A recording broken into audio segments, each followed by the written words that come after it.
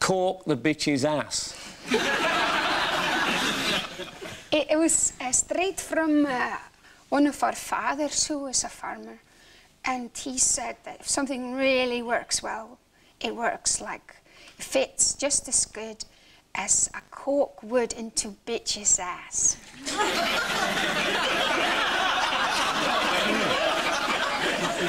I wonder how he found that out.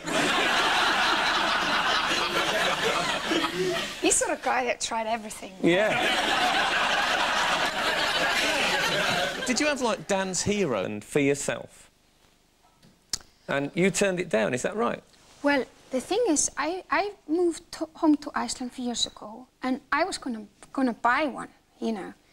I guess when most people hear the word island, they think like a tropical thing with coconuts and parrots, but I guess this one wasn't really. It's up in the Arctic. Right. It's more like a black rock, really. And I was gonna buy it for my hard-earned money, and then the Prime Minister went, well, that he announced that for my hard work for Iceland, he wanted to give me it. And I'm not really good in accept. I sort of want to pay for myself. And then the guy was in the other party, political party. It was election coming up, you see. He decided to make a big thing out of it in the papers in Iceland, that the Prime Minister and the pop star were rubbing noses and being all cliquey and stuff.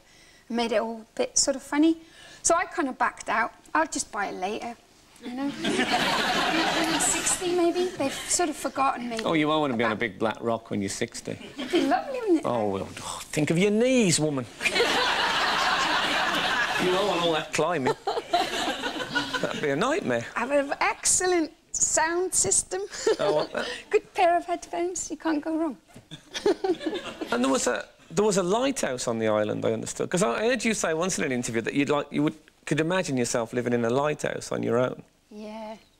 I've got this thing about lighthouses. I find them very charming, yeah.